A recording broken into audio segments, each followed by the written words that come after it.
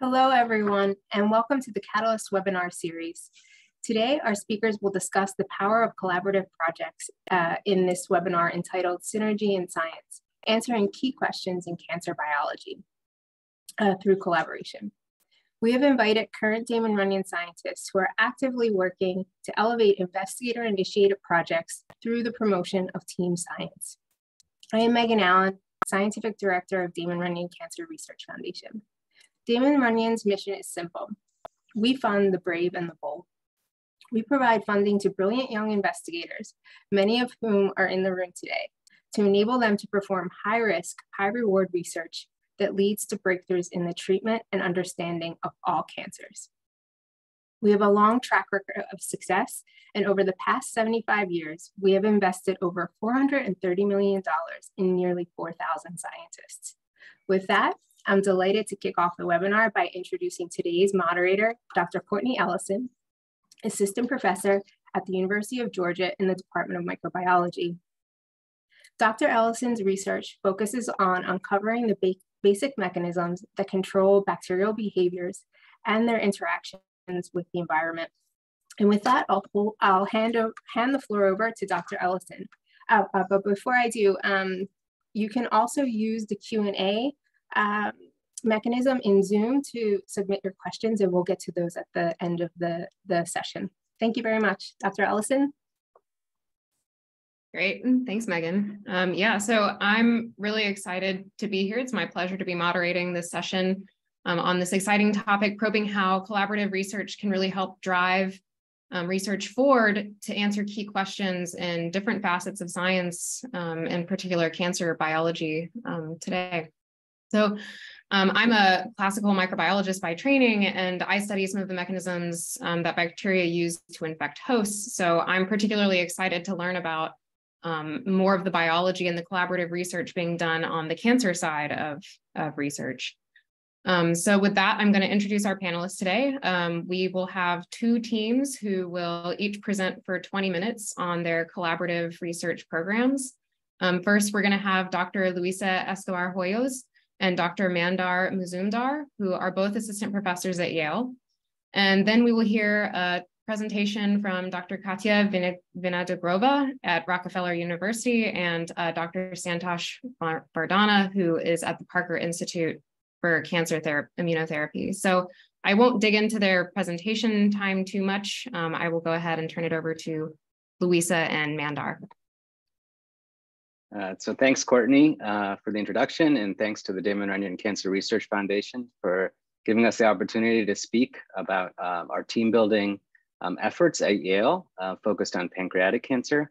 I'm a physician scientist and assistant professor of genetics at Yale University and part of the Yale Cancer Center, and I take care of patients with gastrointestinal cancers, including pancreas cancer, at the Yale Cancer Center. And I'll let Luisa say a word about herself. Thank you, Mandar. I am Luisa Escobar-Hoyos. I am an assistant professor in the Department of Therapeutic Radiology, and also I have a joint appointment with the Department of Molecular Biophysics and Biochemistry, and I am a cancer biologist trying to understand pancreatic cancer with the hope to cure it very soon. So I started at Yale in 2017. Luisa started 2 to 3 years afterwards, right before the pandemic.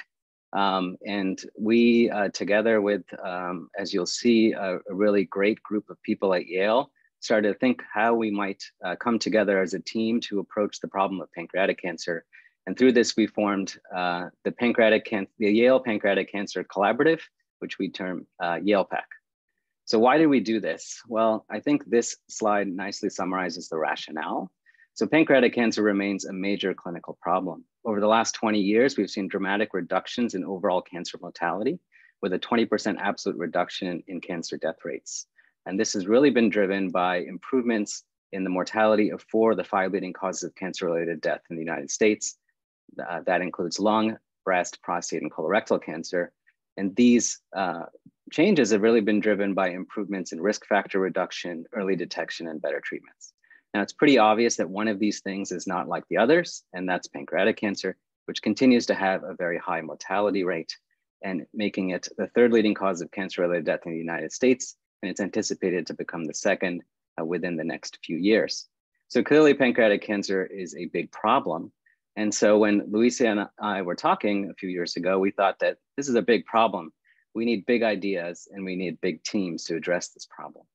And so we came up with a few guiding principles as we started to think about how to form a team science program specifically focused on pancreatic cancer. And I hope these are some of the key take-home points that you get out of this presentation. The first was that we needed to be inclusive. We needed to have a big tent. We knew that this problem required new approaches, new ideas, new strategies. And really to build those new strategies, we needed to break silos. We needed to bring disciplines together. Those in the clinical sciences, as well as the basic sciences, translational, epidemiologic, public health, and those in the engineering department, for example, with those in the biology department. We needed those cross-disciplinary collaborations to think about new strategies to approach this big problem. The other thing that we realized very quickly when we got to Yale is that there are a lot of schools, a lot of people, a lot of different schools, engineering school, medical school, undergraduate school, 3 different scientific campuses, lots of institutes and departments. And there may be individuals working in this space in pancreatic cancer or very keenly interested in this space, but who are totally unaware of what someone in another school or department or institution is doing. And so I think the assumption that everyone knows what everyone else is doing, even within the same institution, is false. And one of the big things that we tried to do is just bring people together so they could start having those conversations and organically form collaborations. The third is, both Luisa and I have been at Yale for less than 6 years, so we're relatively junior. And I think it's important to know that you're never too junior to be a catalyst for forming a team.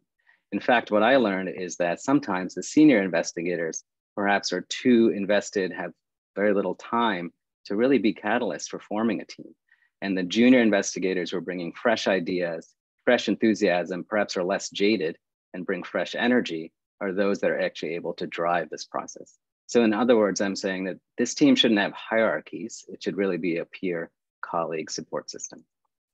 The fourth thing that we thought about was that we needed to be opportunistic. And in this case, as you'll see, COVID ended up being a very interesting opportunity to take advantage of. So everything shut down. We were all at home. There were great opportunities to convert to a virtual format for bringing people together. And a lot of people had time suddenly that they didn't know they had before. They were no longer traveling to meetings. They no longer had certain obligations from an academic standpoint. And so we took advantage of this to do a lot of team building and, as you'll see, educational efforts within our community. And those, I think, have borne fruit that we can now take advantage of going forward in this hopefully post-pandemic world. And finally, I think you'll hear about a great scientific collaboration in the second half of this talk, but I think collaboration is more than just working together on a particular project. So Luisa and I don't formally work on a specific scientific project in pancreatic cancer together, but we are part of a team that works very well together in many ways. And so Luisa and I share lots of ideas. We share our grants with each other. We share our collaborators with each other. We try and bring together and support each other in many different ways. That's not just a formal scientific collaboration.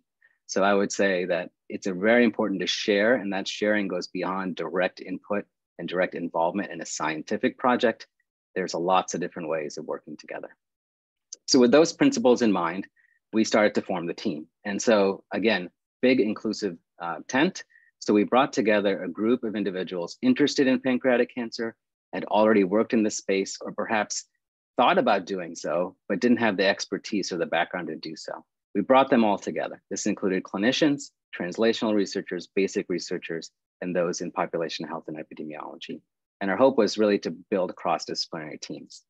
We wanted to take these teams and allow them to provide them the resources and the environment to enable team-based research grants to emerge. Ultimately, we would hope larger program project grants, multi-PI R01s, PO1s, and SPOREs. Not just us, but clearly Yale Cancer Center and the institution would very much appreciate having some of those grants as well. The other opportunity was we wanted to bring great Yale science to the bedside. And it was clear that there weren't as many investigator-initiated trials as they should be. And so one of the opportunities that COVID gave us, unfortunately, is that clinical trial enrollment dropped. But it also gives us an opportunity now to revive ourselves in a new way. Maybe less industry trials, more Yale science-based trials, and that's what we're trying to move towards. And finally, a major goal was to inspire trainees towards a career in translational GI cancer research. We really need to create the pipeline, the farm system per se, so that there will be more investigators going into this space, in particular in pancreas cancer. And we wanted that to make Yale a destination center for gastrointestinal cancers, and in particular pancreas cancer, both in terms of clinical care, but also in terms of its research environment. And so there were a number of challenges we needed to meet and face when we were trying to form this team. Clearly, there are constraints on time in all individuals. There was clear lack of full institutional resources towards this particular problem. We needed to address that. There's clearly knowledge gaps and lack of awareness of who else was working in the space. And we wanted to create opportunities for career advancement and adequate recognition. And we want rewards in the end. We want to incentivize the team to come together. And so these were our 4 pillars, principles, which we'll go through in a little bit of detail. One was community building. Second was to create educational opportunities to educate our investigators more broadly on the current state of the art, to create resources, both in terms of financial opportunities, but also in terms of preclinical models and infrastructure that they could take advantage of. And finally, to create new mechanisms for outreach and talking about what we did. So in terms of community building, we started out by forming a steering committee. We wanted an interdisciplinary steering committee with many stakeholders. So this included the basic scientists, as well as clinical translational researchers, as shown here, included junior investigators, more senior colleagues, included members of medical oncology, radiation oncology, surgical oncology, gastroenterology, and pathology, all key stakeholders in pancreatic cancer research and clinical care. And we came up with a mission statement. The Yale PAC is an inclusive team of physicians, scientists, and trainees that seeks to synergize the strengths of Yale science and clinical expertise to accelerate transformative research in pancreatic cancer. And we use this mission statement as a guiding light as we move forward in what we're doing. So I'll pass it over to Luisa to talk a little bit about our education, community building education efforts. Thank you, Mandar. Mandar, if you can go one slide back, I just wanted to mention something. Out of this committee meeting, out of this steering committee, 5 of us had been at Yale less than 5-6 years, and we were all junior. And so this really speaks about the effort of combining junior and senior investigators and put them in the same room we all have the same goal, curing pancreatic cancer, but how can we all work together from our different areas of expertise? And so from our discussions in the steering committee, we said one of the most important parts is to start building a larger community within the Yale environment. Next, Mandar, please. And so we started to think, how can we bring people that maybe have an interest already in pancreatic cancer or have nice tools that we can already incorporate into pancreatic cancer research, because maybe they had it applied in another cancer model. So the first community building activity that we did was to form or establish this summit, what we call the Yale Pancreatic Cancer Summit, where we invited trainees and PIs that were in our community. All the ones that are listed here in red are actually trainees or scientists that had an interest of learning more about pancreatic cancer because they wanted to bring their expertise into this disease. And everyone that is listed in black font, we were all more scientists that had been working on pancreatic cancer. The goal of this was to bring different scientists that we were all sitting at home, but we had great ideas and maybe we just wanted to share a little bit more of our expertise and try to incorporate in being inclusive, as Mandar said. So we had over 130 participants, a third of them were actually trainees. And this was so exciting because we had people from multiple departments, 16 departments from 3 different institutes from the Cancer Center. So it was a great opportunity for people to just discuss ideas and be creative on how to establish this community. Next. And from talking with scientists within our own institutions, we can start actually building multidisciplinary teams. We have here a couple of examples. One is of Mandar. Mandar, when he came to Yale, he started attending, the different programs and the different seminars that the Cancer Center had, that other departments had, which allowed him to establish a multi-collaborative team of different disciplines. So he was trying to understand how there is this crosstalk between the exocrine and the endocrine pancreatic cells to drive pancreatic cancer. And so for this, he collaborated with Richard Keedy from the endocrinology department, and also from Smita Krishnawamy, who's also in the Department of Genetics and does a lot of computational biology for single cell RNA sequencing. On my side, when I came and I started presenting actually at the summit that I just mentioned, I started reaching out to people during the summit. And I said, you know, Jeff Townsend, it would be great if we can collaborate. I know you're doing this. I just heard your talk and I have this other project that I think we can actually start collaborating. The same with John Kunzman, who's our surgical oncologist for pancreatic cancer. He's actually one of 2 surgical oncologists. And, you know, again, this is how we started building these teams within our community. And it's important to, you know, as junior PIs and even as trainees, to not be afraid to reach out. We are actually in academia because we have this sense of wanting to build a community, wanting to educate, wanting others to grow as much as we can and support each other. Next. And just to comment, these 2 projects were both funded through innovation awards by the Damon Runyon Cancer Research Foundation. Very important. Thank you, Mandar. Yes. Let me tell you about another project that actually was not funded through the Damon Runyon, but it's a project that we started thinking from within our steering meetings, which is how can we come together from different areas and start developing a project that is actually between us that started at Yale. And so we wanted to start identifying one of the most important clinical needs that pancreatic cancer needs right now is how can we stratify for pancreas? How can we stratify chemotherapy per the patient? Next. So the most common form of pancreatic cancer is pancreatic ductal adenocarcinoma, or PDAC. And we know that once the patients come in and they are diagnosed, oncologists will have to make the decision between either assigning them with gemabraxane or with FOLFIRINOX. These both type of chemotherapies are very different, gemabraxane being a little bit less aggressive, FOLFIRINOX being a little bit more aggressive. But the problem right now that we're facing in the clinic is we really don't know how to assign the best chemotherapy for each patient. There are no biomarkers. Next. And unfortunately, we know that there are some patients that respond to gemabraxane, others that don't. The same case with FOLFIRINOX. And the problem with this is that a lot of the patients will go and have the treatment with a lot of side effects, unfortunately, that can actually be detrimental to their survival. Next. So what are the challenges to develop a biomarker to decide the best treatment for pancreatic cancer patients? Well, there are several, and there are multiple at the clinic.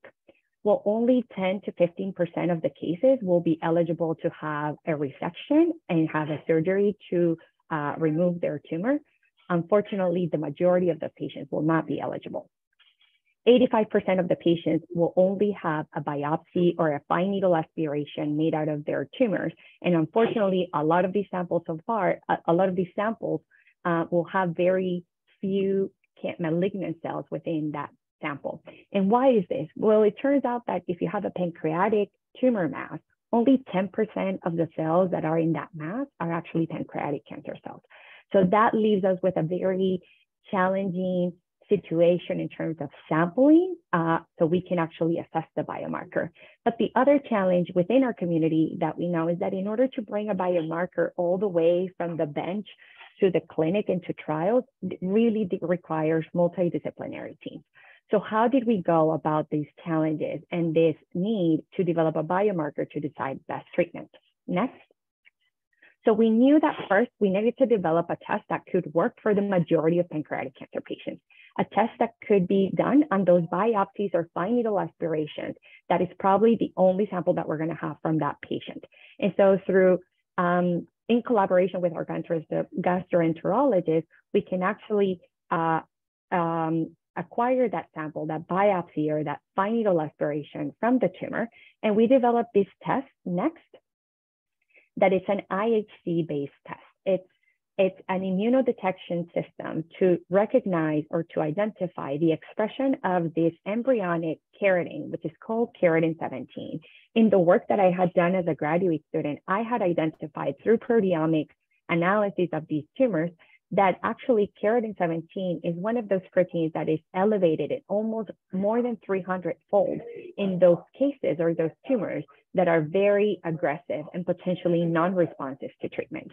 And so what we did was to develop, go the way from all that proteomic basic science discovery to develop an IHC test that could actually work in these very small samples that we had from the patients. Next. And so as I mentioned before, our goal was to develop this test to see if it can inform us of response of chemotherapy in pancreatic cancer patients.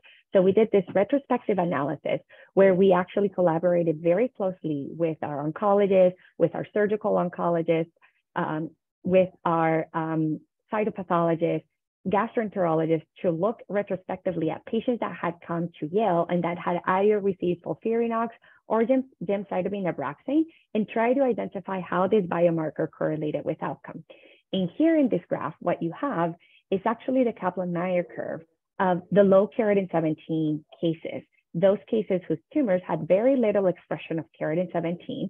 And what we can see here from these curves is that pretty much all low keratin 17 tumors, they respond very similarly to FOLFIRINOX and gemcitabine based on the survival of the patients. However, next, on the high keratin 17 cases, it's actually a very dramatic difference. What we found is that those tumors that have high expression of keratin 17 are more responsive to when they are giving FOLFIRINOX than when they are giving Abraxane, suggesting that the high keratin 17 expression in a tumor could actually guide and determine what would be the best therapy for patients. And based on this research, it would be FOLFIRINOX. This is still a working process, and we're very excited because we're now expanding this research. We're actually now using keratin 17 in the country in 3 different clinical trials to see if they can inform the response to chemotherapy, not only at Yale, but also in other centers. This is important, as I mentioned before, and I have been kind of hinting on all of these people, but we're really excited because this is a project that started 3 years ago in collaboration, as I said, with oncologists, pathologists, gastroenterologists, surgeons, and very importantly, the team, my team here, the 4 members of my team that are working on them, they're actually trainees, MSCP student that wants to be an oncologist, an MD student who wants to be a surgical oncologist, and a resident in pathology. And so this is very important because it gives them the opportunity to start already working very close-handed with all the clinicians and who they are actually aiming to be in the years to come. Next. On education. So this is a very important pillar. As I mentioned, we have trainees in our lab. We have a larger community that really wants to understand pancreatic cancer. Why is it so lethal? How can we collaborate?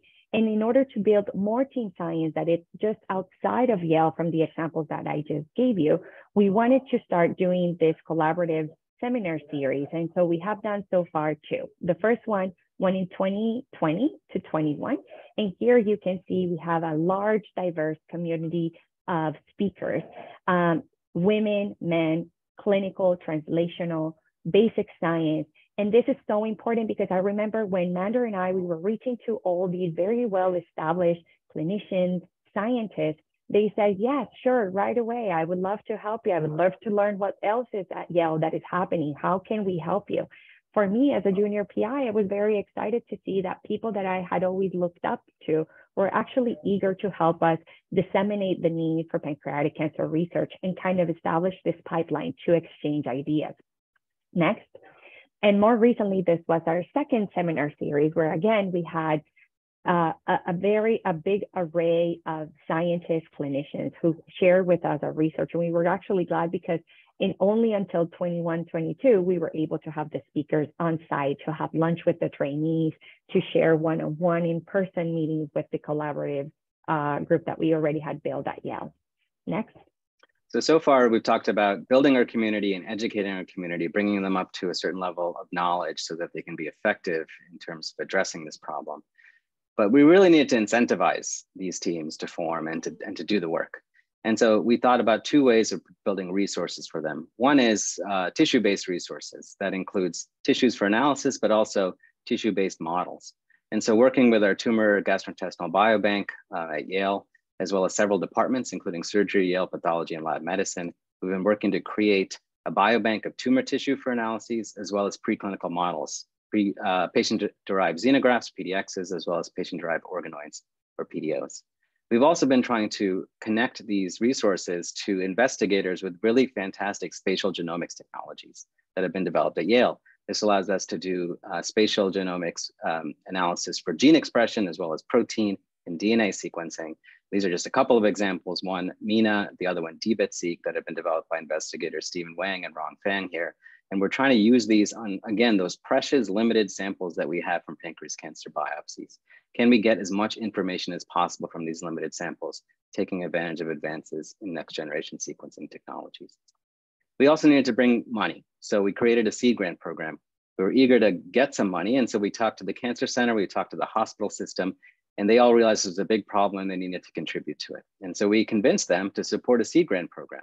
This is really to build teams to support nascent research, so new or existing projects in very early stages, to formalize collaborations and allow them to develop preliminary data, identify trainees who are invested in this research that allow them then to be more competitive for external and competitive grant submissions. And we wanted this to be a team, and we wanted to be interdisciplinary. So we mandated that the proposals had to come from 2 or more faculty level PIs, and again had to be from different disciplines, basic, clinical, population health, departments or institutions. Similar to what we had seen in the summit, there was a lot of interest from many disciplines. We now wanted to give them resources to be able to execute on that mission. And we wanted to be inclusive, so we allowed a wide range of projects, classical basic translational work, correlatives in part of a clinical trial, and even process improvement and implementation science research. And we were very pleased to see that we got a wide variety of proposals, and we're able to fund several of them in the first year, and we're continuing in future years as well. And finally, we wanted to advertise. This allowed us to give recognition to those within our center who are doing great work, but also to provide an opportunity for philanthropic funding. And so to do this, we took advantage of various avenues, classical sort of print-based magazines, including the Breakthroughs magazine, which is Yale Cancer Center's annual year in review. They did a whole feature article on our Yale PAC community. And if you look closely, and if you can read that, Luisa's name's there, including a quote. And then we also took advantage of new technologies for disseminating information, including Twitter as part of our Center for GI Cancers handle, and been using these to advertise again, and have, as a result, have been able to start to look at new sources of philanthropic funding as well. So I hope over the last 20 minutes or so, we've been able to convince you that a lot is possible. I think we've laid a foundation for our pancreatic cancer program here at Yale, certainly very much in its early stages. But I think we are now poised to really do some remarkable things over the coming years. Great, and thank you, Luisa and Mandar. That was super cool. I'm going to turn it over now to Katya and Santosha. So you guys go ahead and take it away.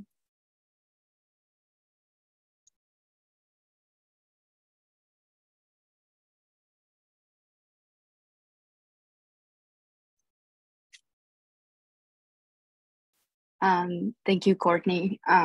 Today we're going to talk a little bit about our collaboration, where we're trying to find the previously unknown post-translational drivers of immune cell dysfunction, specifically T cell dysfunction, in the context of chronic antigen stimulation as well as tumor microenvironment.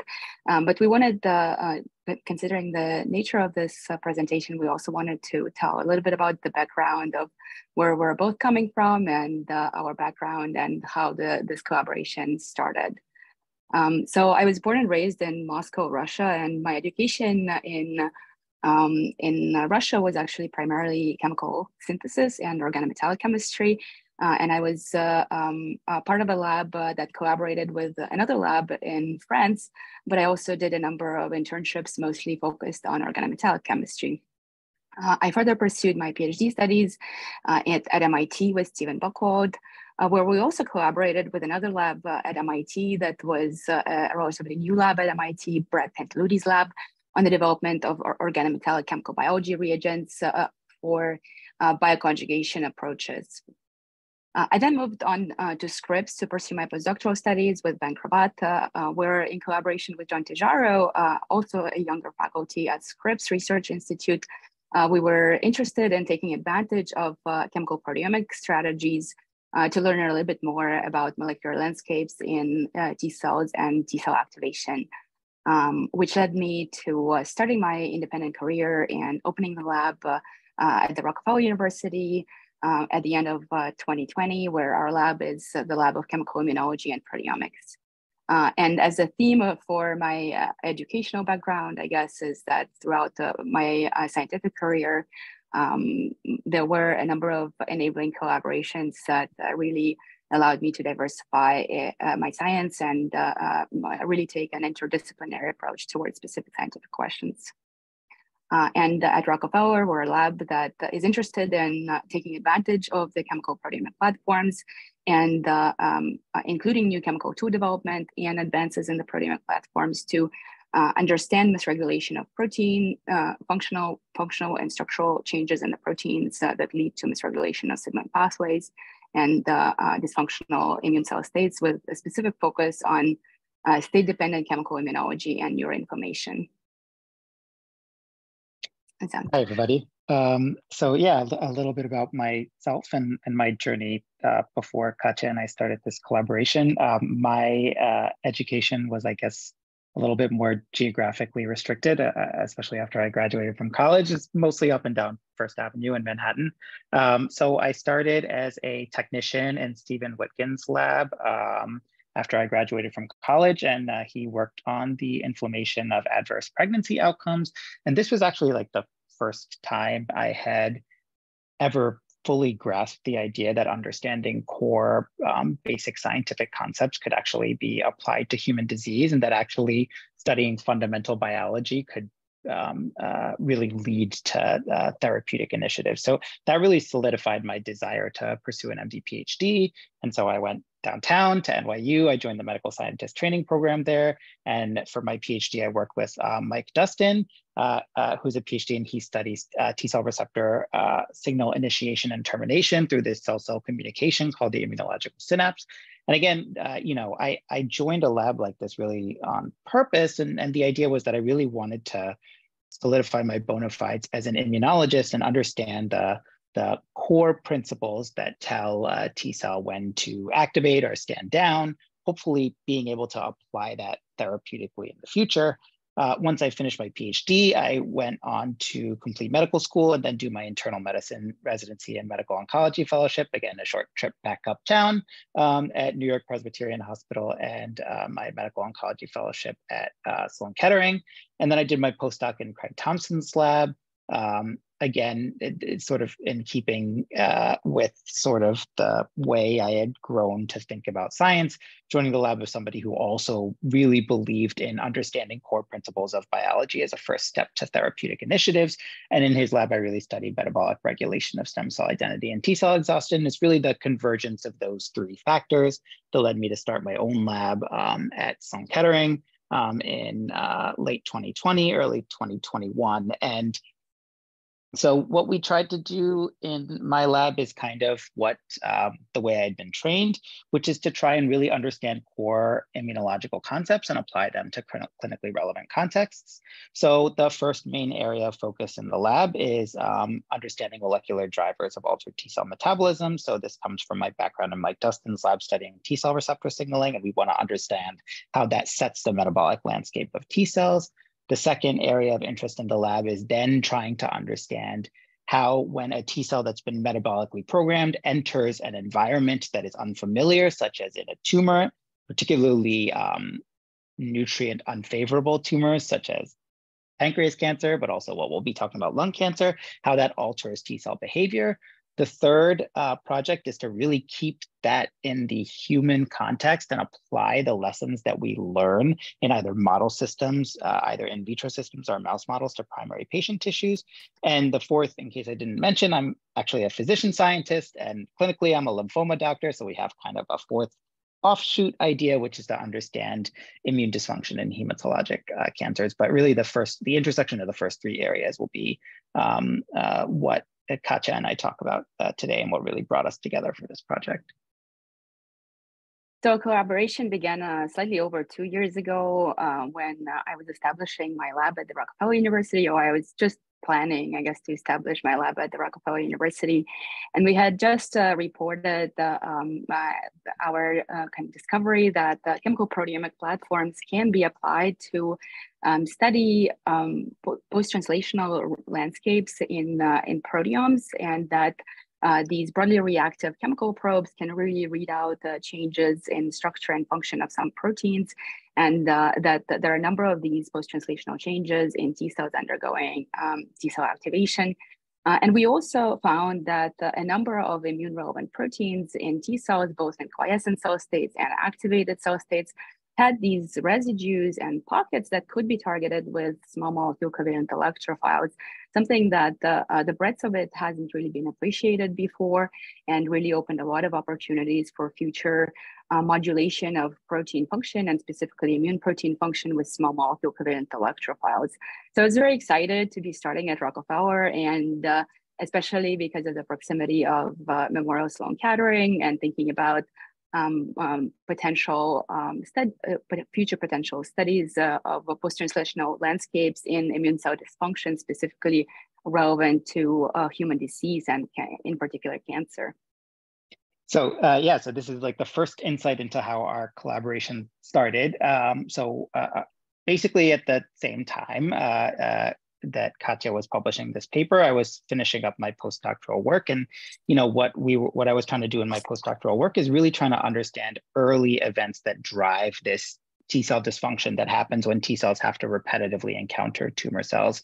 And one of the challenges with trying to understand metabolic changes in T cells is that it's very difficult to understand it in vivo systems, because by the time you take the T cells out, their biology changes, and so you can't really understand them very well. So I'd spent a lot of time building these reductive systems to generate like boatloads of T cells that looked exhausted, and that would allow us to do really sophisticated metabolomic profiling. And we had uncovered a critical role for cysteine availability in driving T cell exhaustion. And I don't like to be in the business of like plugging Twitter more broadly, but I will say that I found out about Katya's work because she tweeted about her preprint, and it was incredibly exciting. I had not really seen anybody talk about post-translational modification of residues in activated T cells, and this as a strategy to actually identify novel targetable residues for immunotherapy. And so, this is kind of one of the first things that I think is important, especially when you're building an interpersonal collaboration, which is like be open and receptive to ideas, like read and look out for new interesting things. And if you see something interesting that you think might be the source of a new cool idea, like don't be afraid to just reach out to another person. I had never met Katya before. We didn't know each other at all. And basically I just reached out to her and I was like, hey, your work is awesome. Would you be interested in working on something together? And that was 2 years ago. And so we had this first meeting mostly based on that, because I essentially, you'll see later, but I sent her my one and only direct message over Twitter about her work. And we had a Zoom meeting, and we decided actually this would be an incredibly fruitful collaboration to sort of think about how T cells could be modified via mechanisms outside of what a lot of people think about in immunology, which is either like, chromatin modifications or transcriptional regulation, to really think about the post-translational landscape of T cell exhaustion. But, we really did also want to keep an eye towards things that would be therapeutically relevant. So we started wondering, okay, these are things that we care about in the land of fundamental biology. What clinical problems can we use this to address? And so, we started talking a lot about the successes and failures of immunotherapy, especially for solid tumors. And those of you watching may or may not know that two real paradigm shifting therapies in terms of immunotherapy for cancer have been immune checkpoint blockade and chimeric antigen receptor transduced T cell therapy. Immune checkpoint blockade reinvigorates your own T cells to fight tumor cells via recognition of neoantigens or other mutated proteins. And chimeric antigen receptor transduced T cells involves engineering T cells to recognize one particular antigen that might be present on a tumor cell. And there have been some spectacular successes with these treatments, but I think objectively we could say still in the majority of cases, patients don't respond to treatment. So why don't they respond? That seemed like a really, meaningful place for us to start to think about attacking. So who fails to respond to immune checkpoint blockade? Essentially, it's patients whose T cells get exhausted. And so for those of you who don't know, T cell exhaustion is a program that's been described for now 35 years, originally described during chronic viral infections and later found to be seen in T cells infiltrating tumors. It's an entire epigenetic and transcriptional program that results in T cell dysfunction. And unfortunately, immune checkpoint inhibitors don't reverse this process. In terms of chimeric antigen receptor therapy, a hint as to why CAR T cells don't work when they don't work comes from where they do work. So I'm actually a blood cancer doctor, and CAR T cells are amazing for blood cancers. They're great in lymphoid leukemias, they're great in diffuse large B-cell lymphomas, and they're terrible in solid tumors. To date, I don't think we've seen any objective responses with CAR T cells in solid tumors at all. And that really raises the possibility that it's something in the environment that's limiting the ability of these CAR T cells to function. So when Katya and I started thinking about where we could work together, we're like, well, why don't we try to target two major questions? One, can we prevent the development of T cell exhaustion to enable immune checkpoint blockade? And two, can we understand how the environment actually suppresses T cell function, maybe even in ways that are outside of the traditional exhaustion program? And we really thought that the post-translational landscape would be an exciting way to attack this. Yeah, so trying to go beyond the transcriptional and epigenetic changes and looking into post-translational drivers or changes in different levels of T cell exhaustion, we thought that using chemical proteomic approaches will be enabling to see some of these molecular changes in the protein landscapes. And so I'll just briefly introduce some of the chemical proteomic platforms that my lab uses to interrogate broadly landscapes and different immune cell states to try to identify unique and differential changes in reactivity of specific amino acid residues. So we can apply these platforms in non-engineered cells in native biological systems. And this allows us to very easily work with patient samples. And by using these broadly reactive cysteine or lysine targeting probes that have enrichment handles, we can target proteins from different protein classes, which really allows us to look beyond just the active sites of enzymes, but also at transcription factors and adapter proteins, for example. And we get the quantitative information about potency and selectivity of this engagement, as well as engagement of specific residues with more elaborated covalent electrophiles. And recent advances in the development of these technologies really allow great levels of multiplexing and depth for coverage. So there's a number of different types of proteomic platforms that we use. And depending on how you set it up, you can get different types of information from them by looking at the differences in signal intensities using our mass spectrometer in the lab. And if we don't use any enrichment strategies, we can just look at the expression changes in proteins in immune cells in different cell states, in this case, T cells, whether they're chronically stimulated and exhausted or exhausted within the context of tumor microenvironment. On the contrary, if you introduce the so-called broadly reactive chemical probes, you can look at the reactivity of specific cysteine residues and how it changes in different microenvironments. And we think that the reactivity can be changing due to both global and local microenvironments that can be affected by cellular microenvironment, but also structural or functional changes in the proteins. And we think this is an interesting complementary strategy that's a PTM agnostic way of reading out these changes in proteins. Lastly, we also use scout fragments, these small molecule covalent electrophiles that have an affinity element to them, shown in black, and a reactivity group shown in red, that allows us to broadly evaluate the ligandability of specific sites, proteome-wide in proteins. And so we thought that this could be a complementary approach to existing strategies that could really highlight the post-translational regulation of protein function, provide new biological insights into T cell exhaustion, and potentially open new opportunities for small molecule chemical probe development.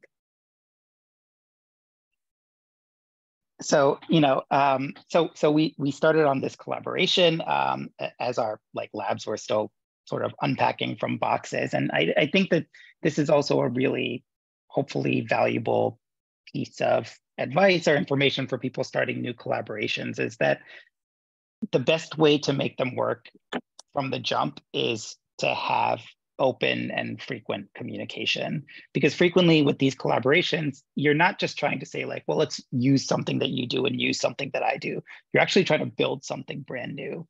And when you do that, there's going to be like lots of troubleshooting. And so, you know, one of the first things we were trying to do with our platform was to say, okay, we were able to generate lots of exhausted T cells in vitro from mice. Could we do the same thing in human? It was not an like intuitive transition immediately. It took time, it took optimization, it took texting daily between us as we tried to get the protocol to work. But ultimately, we were able to generate a robust, highly controlled, scalable platform that generates T cells that look essentially superimposable with T cells that you see infiltrating tumors. And so you take primary human T cells, we activate them, and we either expand them conventionally, those are what we call acutely stimulated T cells, or we expose them to persistent antigen in combination with a specific exhaustion protocol. We call those chronically stimulated, and you can see the chronically stimulated T cells lose effector cytokine capacity. They activate inhibitory immunoreceptors such as LAG3 and downregulate memory-associated transcription factors such as TCF1.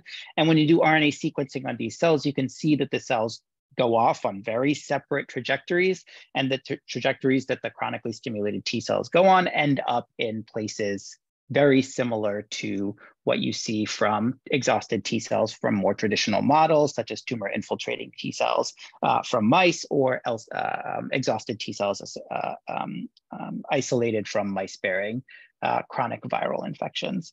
And so once we had built that platform, we really started to iterate and improve upon it to ask more complex questions.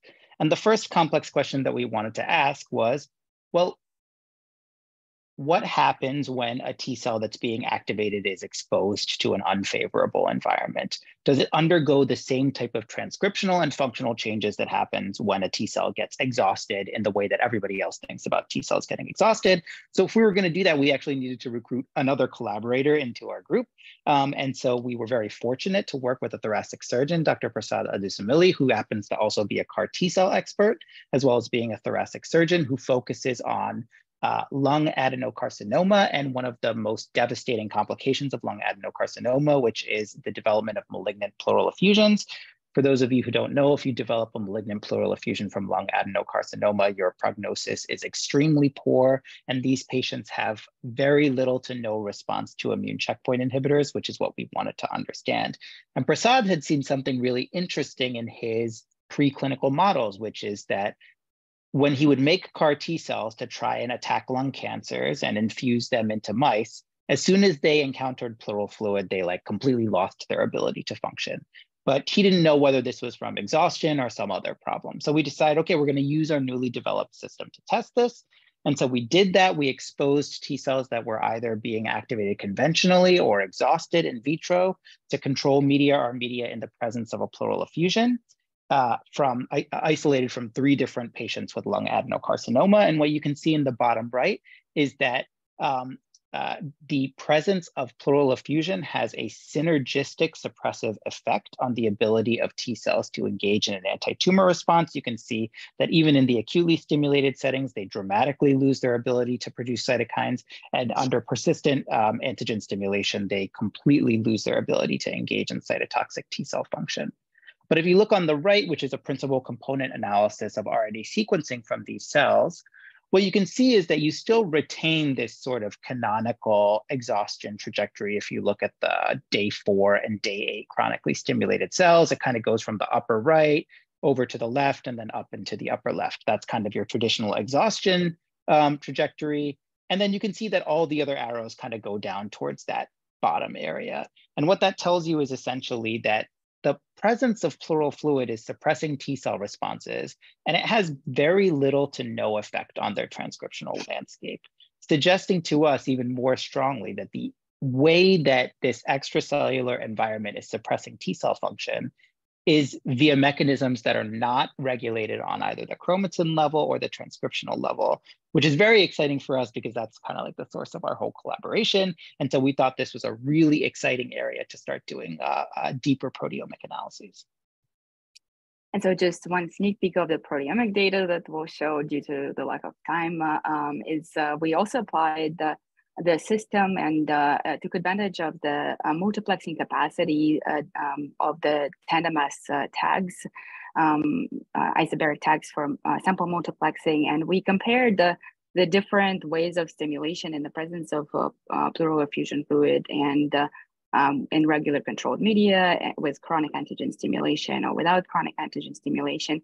And what we saw is that at the protein level, there are actually pretty clear differences in the PCA analysis where we see a clustering of the samples that are grown and stimulated acutely in the presence of pleural effusion fluid, even at day 2 after the initial stimulation, but then a much more significant clustering of the samples that were acutely stimulated in the presence of pleural effusion, pleural fluid at day 5 of stimulation. And we see that chronically stimulated cells under regular conditions cluster together, and then acutely stimulated cells without the fluid also cluster together. And so we have a lot more proteomic data that we're not going to share today, but because we wanted to focus a little bit on the questions that one might have when you are initiating a collaboration. And some of this has already been covered by Luisa and Mandar and by Santosha throughout the presentation, but we just wanted to kind of have our bullet points of the types of collaborations and how to begin a collaboration and what are the key components of making a successful collaboration. Yeah, so we're so lucky that that we were able to sort of share this presentation with Luisa and Mandar, and you guys really beautifully summarized how to grow sort of like a complex, like multidisciplinary group to attack large problems in cancer. And I think that when one is thinking about starting any sort of collaborative effort in science, the first thing that we would say is like, hey, like you should do it. It's one of the most wonderful things about science is sort of like sharing and learning new things from your colleagues who become friends and people who spend their life devoted to elements of science that, you don't know that much about and that can actually like grow what you're interested in by working with them. But in that sense, what you really want to figure out at the outset of a collaboration is like, what's the scope and the scale of the type of collaboration that you want to build? Is this like a core idea that you're thinking about that might be merging the expertises of 2 labs, kind of like mine and Katya's? Is this something that you're like, we really need to make this like not just intra-departmental, but interdepartmental across several different disciplines, across like, different like sort of scientific areas, and then you need to sort of like scale your context to the level of the collaboration that you're trying to build. And then once you decide the sort of scope, and there are plenty of factors that we can talk about that probably go into this, including what your capacity is to take on collaborations of relative sizes. The next most important, and maybe the most important thing to do is, identify the people that you want to work with and make sure that the people that you want to work with are not only provide like the intellectual resources and or like background that's important to build a collaboration, but I really can't emphasize this enough, people with whom you feel simpatico about the way you approach science, like, sort of like even like from the lofty ideas to the actual nitty gritty of how you pursue the work. And the best way to find that out is to just like reach out to people and engage them in conversation. Try to find common ground on an idea that inspires both of you, and then start talking functionally about how to build that project together. And this is so that's my DM, yeah. the tweet that I dug out from my Twitter from Santosha. And I guess it is important to have a team vision because excitement about science is what drives us to pursue science and to push in different directions within the same projects, and be excited about sharing data. And I guess Santosha already said that people are important, who you are collaborating with. And I think we can't stress enough the open communication and transparency. We are very good at sharing data right away as soon as we get it, and troubleshooting as we go. Distinct complementary strengths of the labs is also an important, I think, part of the collaboration. And of course, the institution's physical proximity is important and enabling, but not essential. And the history of prior collaborations between institutions might also be important, because as scientists, we don't think about these things, but there are a lot of things that go into place when you're establishing a collaboration on more of a bureaucratic level, and there having institutes that have that path is very important and enabling. And here, us being a part of the tri-institutional system where MSK, Rockefeller, and Weill Cornell have an extensive history of collaboration is very enabling.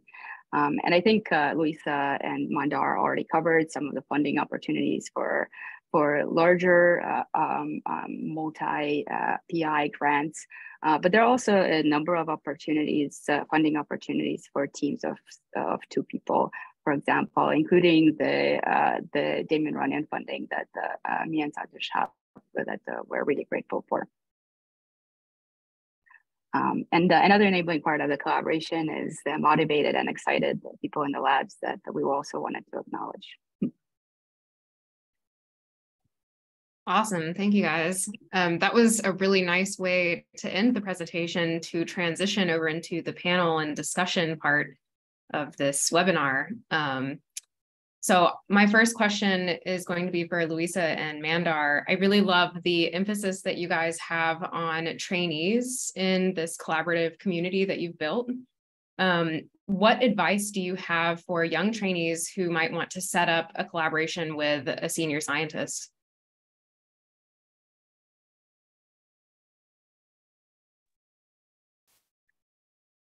Mandar, do you want to go first? Sure. I would say that I think the thing that I would suggest is not to be hesitant, just go for it. I think what Santosha did with Katya was sort of one of those go for it type things with the DM. Well, you could do the same for more senior scientists. They may not respond to you. They may take a while to respond to you, but I think you're never going to make that relationship or make that collaboration work, or even, again, find out whether the personalities mix until you actually give it a chance, an opportunity. Yeah. I will say that I think it's important to highlight some of the unique aspects that you bring. So, for example, when I started at Yale, I had pancreatic cancer models, but was interested in the endocrinological aspects in the context of sort of obesity-driven pancreas cancer. And beyond sort of my medical training, had very little background in diabetes or endocrinology. And Yale has a great diabetes research center, really fantastic investigators in that space, not a lot of whom are working in cancer biology. And so I had some unique tools and unique knowledge, even though I was a junior investigator, that they could take advantage of in that collaboration. And I sort of highlighted that when I met with them. And that gave them something to think about in terms of possibilities. If they're going to collaborate with someone in that space and in that particular area, I was going to be the person, at least locally, that they would have to do that with, right? And so again, we talked about proximity being helpful, not essential, but helpful, and maybe advantageous for types of things. I think that was one way that you could sell yourself as a junior investigator. You're bringing sort of new tools, new technologies, new ways of thinking that would be enticing for sort of the more senior colleagues. But I think, don't be hesitant, and don't be hesitant not only in reaching out, but also in sort of demonstrating what your strengths and expertise are and how you bring something unique to that collaboration. And if I can add to what Mandar said, which I agree fully, I would say try to bridge the link. So if you are still, maybe you're a postdoc and you're trying to kind of start, and soon you're going to start your lab, and you want to start already collaborating with someone more senior, maybe finding your network, who knows that senior person, who can connect you, because sometimes senior individuals are very busy, as we all know, and they probably don't respond all the emails that they have or all the DMs that they, receive. And so try to find that link. If you don't have anyone in your network, maybe try to attend a conference that that person is going to be at, right? A smaller conference maybe sometimes are helpful because they allow for more networking, on a one-on-one basis. And last, if you don't have any other, any other way, just email until you need to persist until you get that response, but always making that emphasis on what is different about you, why you should be the person to be collaborating, even if you're at a junior stage. Absolutely. Yeah, I would like to emphasize the conference aspect. I feel like most of the exciting collaborations that I'm involved in started over, just like a coffee or a beer, just chatting at a conference. And yeah, I would like to echo what you guys are saying. Just don't be afraid to reach out. Courtney, and just to add it to that, for example, when I was a postdoc and when I was a graduate student and I was not even in the field of pancreatic cancer, I went to one of these Gordon conferences on pancreatic diseases. And that's how I started making, my way through the community. And so reaching out to those, I think it's definitely important. Yeah, absolutely. So we only have time for one more question. This one is coming from the audience, and I'm going to open it up to whoever wants to respond. Can you talk about if or how your institutions support and recognize collaborative work? Like, does it count towards tenure, for example?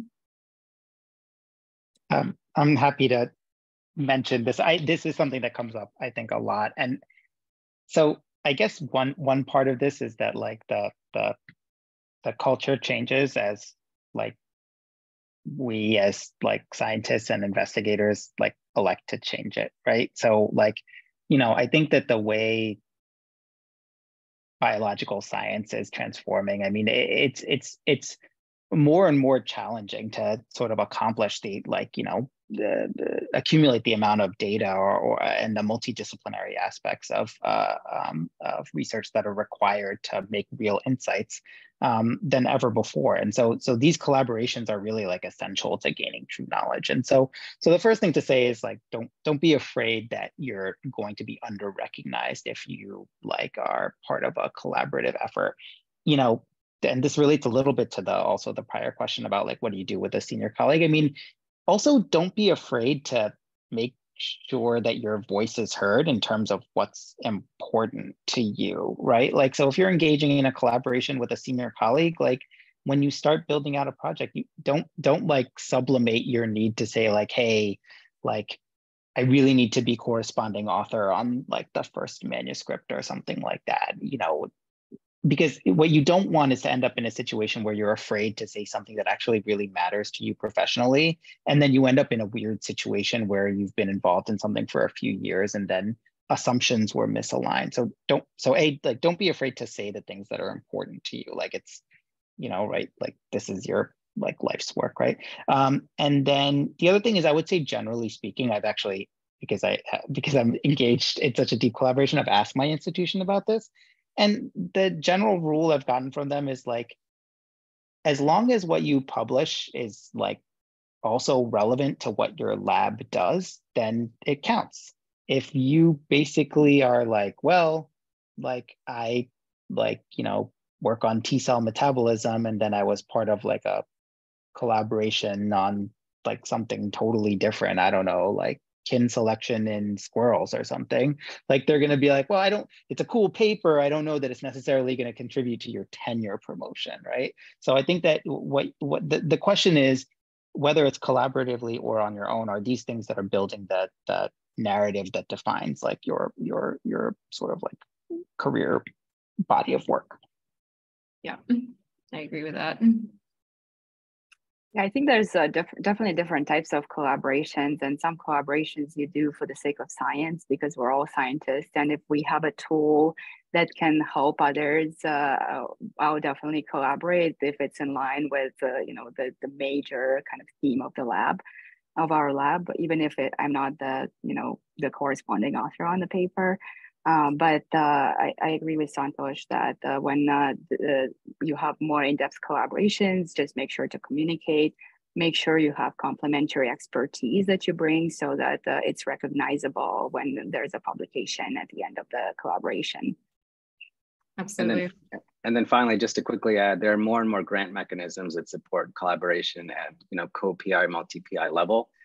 Stand Up to Cancer, UK Grand Challenges, even foundations like the Damon Runyon, Lustgarten Foundation, Pancreas Cancer, they all have sort of collaboration grants or opportunities for collaborative grants where it's equal recognition, equal PI type status, which institutions generally do appreciate that funding coming in. So. For sure. Cool. All right. Well, thank you guys so much. It was really great hearing about your research. I'm now going to turn it back over to Megan for some concluding remarks. So Damon Runyon would like to thank our panelists and our excellent moderator, and we hope the audience enjoyed today's discussion. I will be reaching out via email with a recording of today's webinar along with a feedback survey. So keep your eyes peeled for that email. And then also look out for future Catalyst webinars. We will hold our next webinar in the middle of the summer. Okay, great. Well, thank you again, and everyone have a nice day. Talk to you soon. Bye-bye. Thank you. Thank you. Thank you. Thanks.